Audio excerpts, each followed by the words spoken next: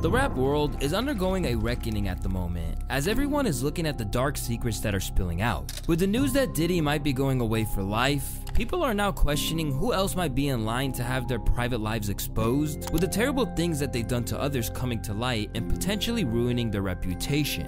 And at the moment, it's not just one individual under scrutiny, but it's rap's real power couple who are being placed under the microscope, as they are now facing accusations that range from behind the scenes political manipulation to even murder. It's your boy Louaista, and this is the disturbing alleged double life of Jay Z and Beyonce. During a recent interview with Piers Morgan, R&B singer and conspiracy theorist Jaguar Wright made several allegations. Although she had been brought on the show to discuss the diddler and how she had been calling him out for years, she went majorly off script and started talking about Hove and the former Destiny's Child singer turned megastar. Why there's no vindication for me? Because for 4 years, I've been screaming, not just Diddy, but Diddy and Jay Z are monsters, and the victim-making machine kept going on.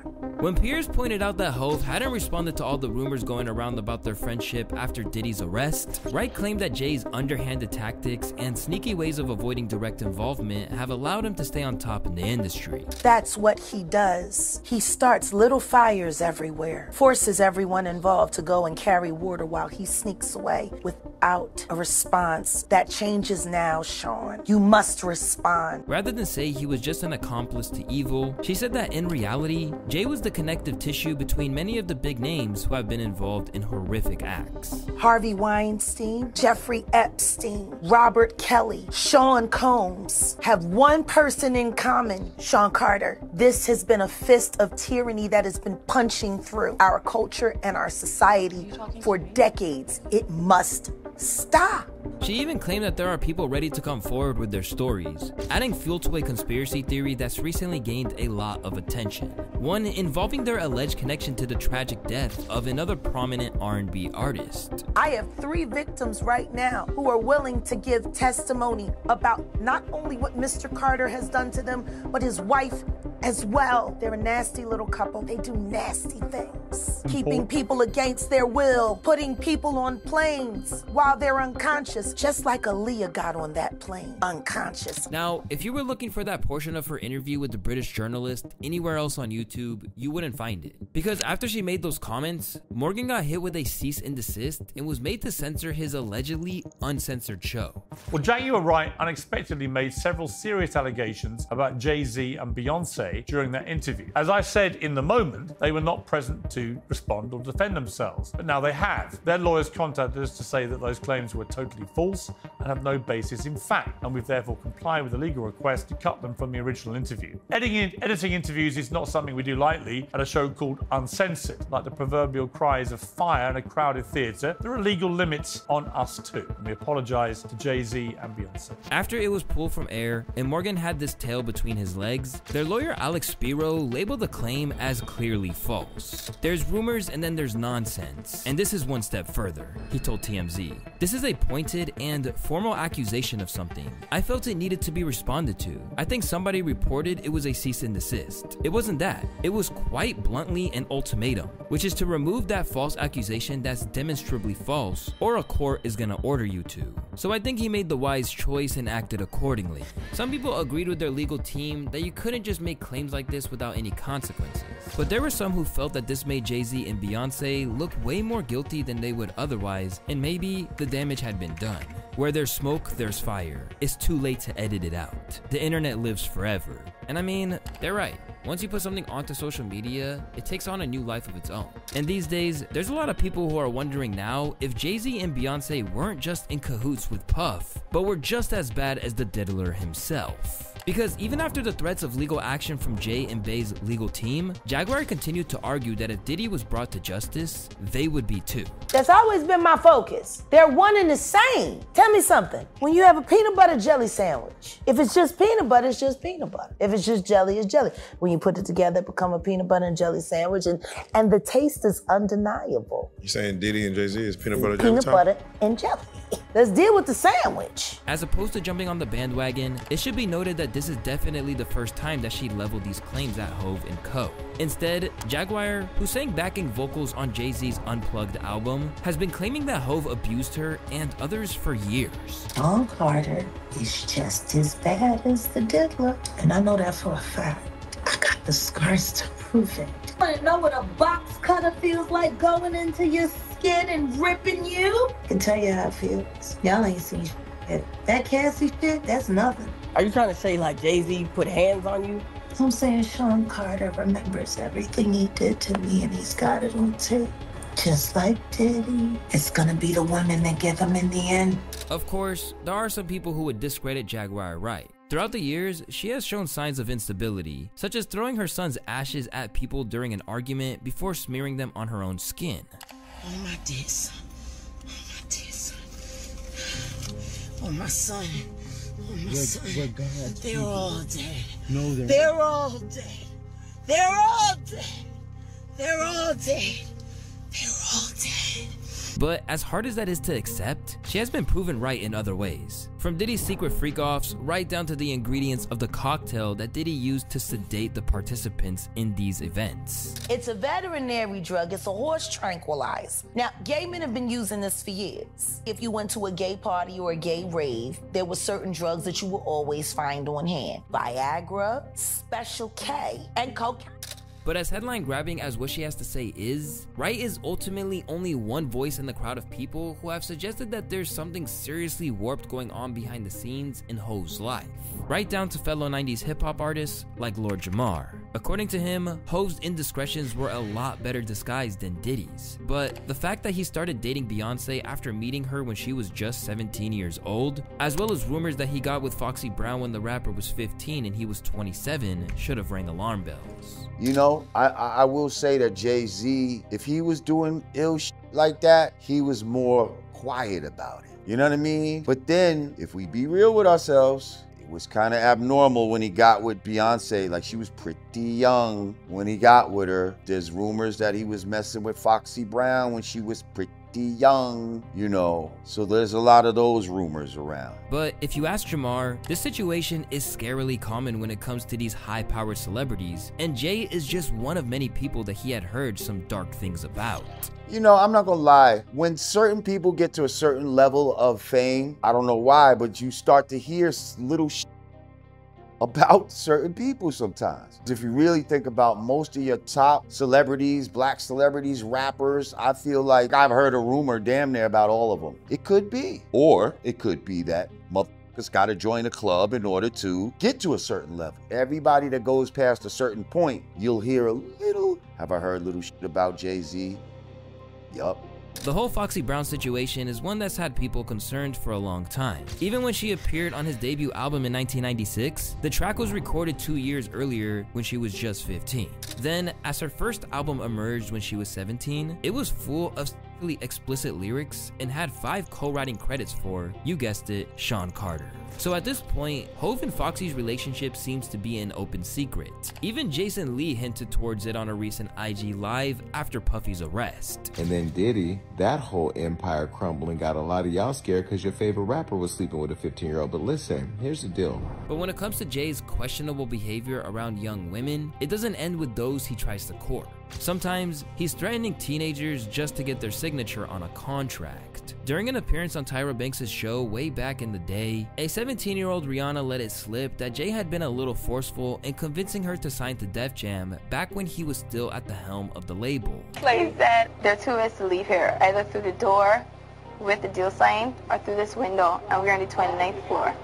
So you was like, where's the pen? Where's the paper? I'm signing. Yeah. This may have seemed like a lighthearted anecdote from Riri at the time, but considering everything we now know about how the top figures in hip-hop operate, it lands a little differently. Particularly when you hear some of the stories about how Jay and Bey have allegedly moved through both the industry and their own secretive lives. The name Kathy Coriana White might not necessarily mean anything to you, but for those who are familiar with the dirt surrounding the Carters, she's one of the most interesting individuals in the whole situation. It was alleged that back in the day, Kathy and Jay Z were engaged in an affair. Eventually, the press got wind of it and tried to follow up. But then, something horrible happened before the truth could come out. The story comes from former entertainment reporter Liz Crockett, who said that she was on the cusp of blowing the whole thing wide open when tragedy struck. In August of 2011, I was working as a senior editor for Star magazine. My boss asked me to look into online blog reports claiming that a woman named Kathy Coriana White, who friends called Corey, was having an affair with Jay Z. The blog that reportedly first broke the affair story was published by Hollywood Street King in an article titled Busted: Jay Z Caught Cheating on Beyonce with Kathy White in August of 2010. I managed to get a hold of Kathy at her job in New York over the phone. I then uncovered photos of Kathy hanging out with Jay Z and Diddy at Tao nightclub in Las Vegas.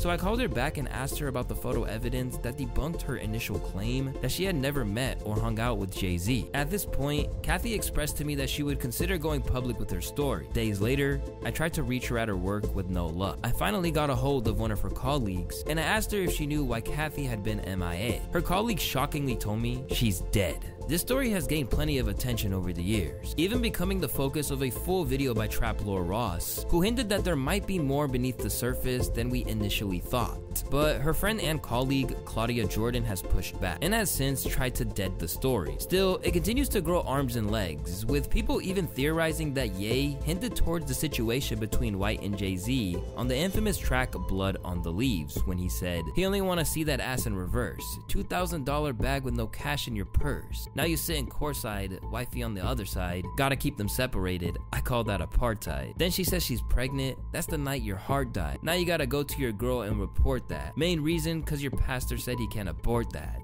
Obviously, Ye and Kanye have a complex relationship that could be deserving of its own video one day. But it wouldn't exactly be the first time that he blew the whistle on his former mentor and said more than he should have. Because when they had fallen out in the past, Ye seemed to suggest that there was more reasons to be afraid of Hove. I've been sent here to give y'all my truth, even at the risk of my own life, even at the risk of my own success, my own career. Jay Z called me, bro. You still ain't called me.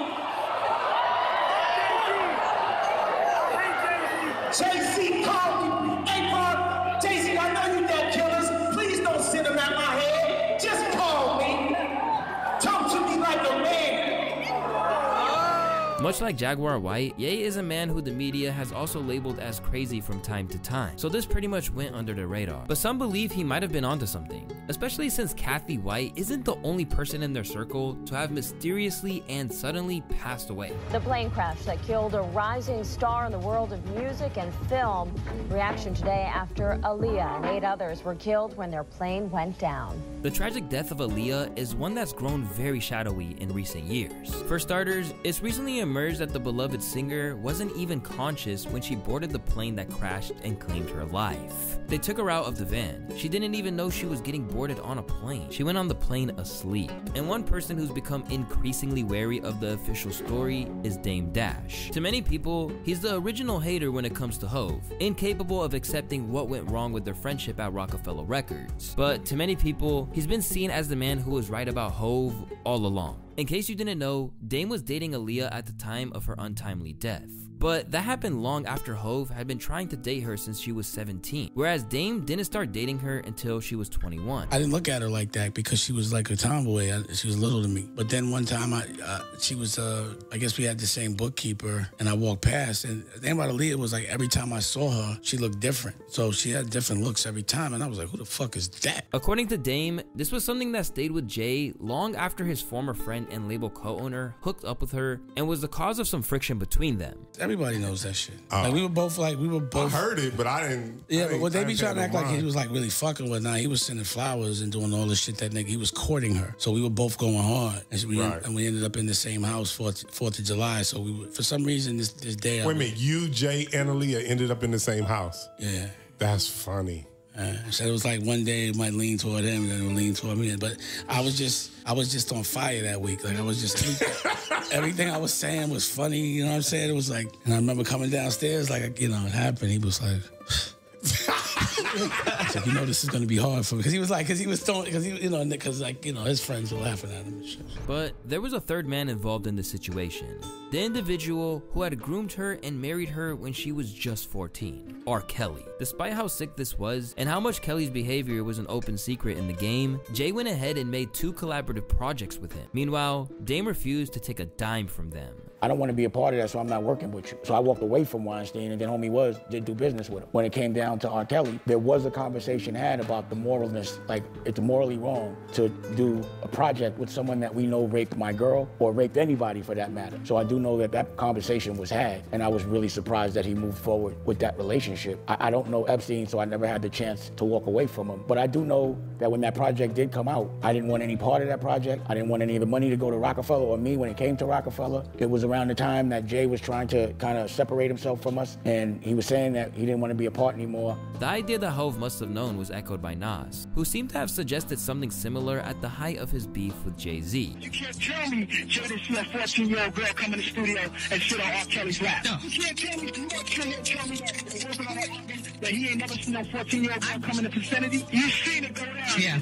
I've been around R. Kelly. I've been on a tour with him. I didn't see no 14-year-old, but I talked to the man, and I've seen there's a little problem there. In the years that have passed since Aaliyah's tragic death, Dame has increasingly wondered if someone had something to gain from her passing away. And in recent years, people have felt that Jay and Beyonce are among those who might have had a hand in it, or at least had something to gain from her passing, including Jaguar White. By the way, wasn't this all around the time when Aaliyah died? Yeah. And Beyonce's solo career was struggling? Damn on your horn now, that fucking bullshit ass record.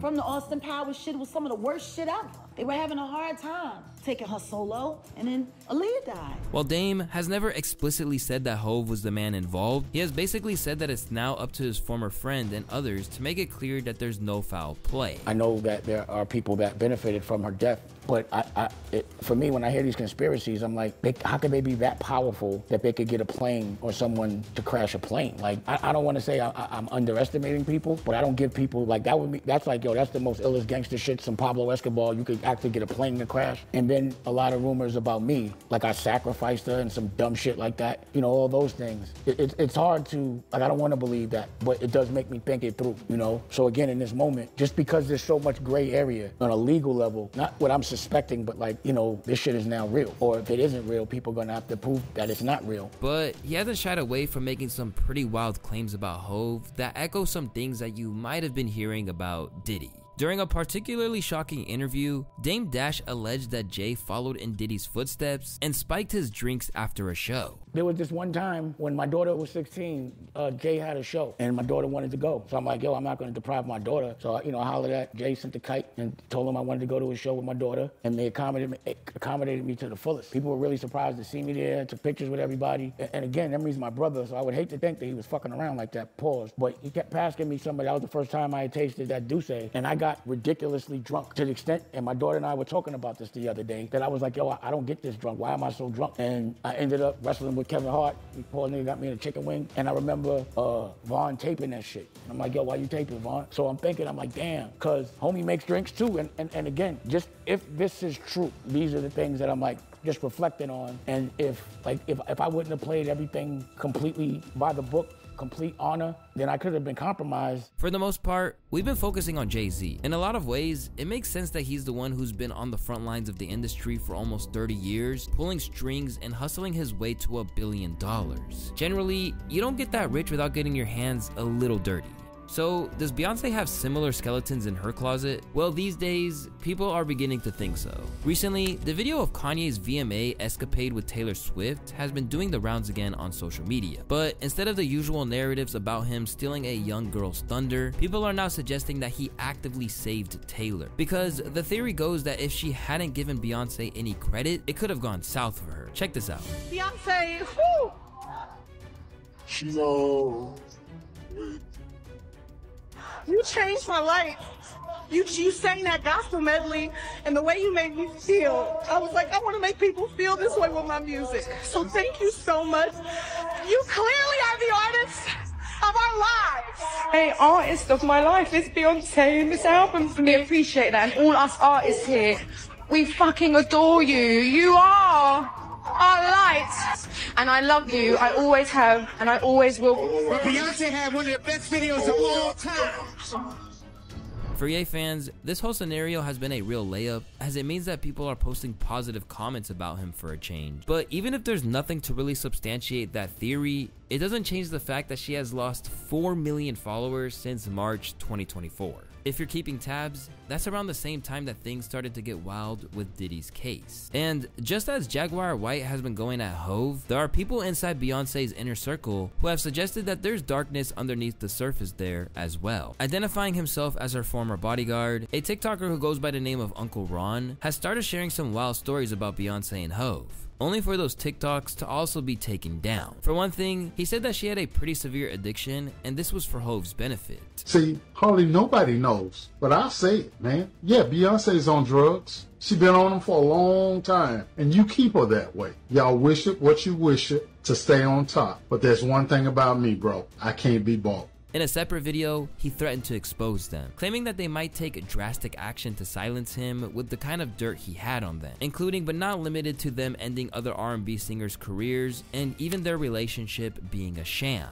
Beyonce and Jay Z will do anything to destroy anyone who speaks out against them. Okay, I get the threats, but you have to remember one thing. I know your deepest secrets. I know so much about you and what you've done. I know so much on how you got where you are, how you stepped on many people. Beyonce, how you guys ended Carrie Hilson's career because she said something about you. That's how hateful you guys are, how you step on anybody to stay on the top. So remember, your relationship was a business relationship, financial, to get to the top, to become billionaires. There's no love there.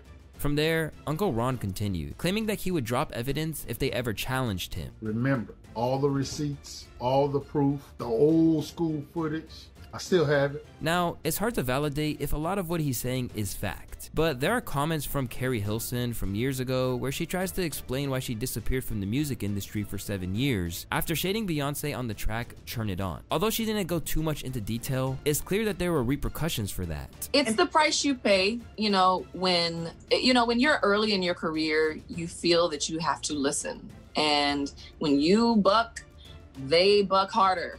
And they make threats, and those threats are huge ones. And you know what I mean? You don't feel like you have a choice. I really didn't feel like I had a choice. It was do this or this will happen. And I'm young, I'm early 20s, and I'm like, they're like, sing this song. You don't have it, you're here for a couple hours. I flew in town. It's it's the whole, if you don't, then blink. So you learn though, you learn to fight harder. I didn't have enough fight in me I was maybe 20, 21. I didn't have enough fight in me. But the whole thing gets even crazier because unfortunately, just months after unveiling his TikToks about Jay and Beyonce, Uncle Ron's family would take to his TikTok to announce that he had passed away. Let's make this clear. No one is saying that Hove and Beyonce did anything. After all, he could have died of natural causes. But when you consider everything that's emerged as of late, you can bet that this sure isn't going to stop the conspiracy theories from coming. And who knows? If any of this is true, they might end up in a cell right alongside Diddy. If you didn't know by now, hip-hop is full of wild conspiracy theories. And if you want to get more acquainted with more of them, just check out some of the videos on the screen. As always, I want to thank y'all for watching today's video. Don't forget to drop a like and subscribe for your boy, and I'll catch y'all on the next one. Peace.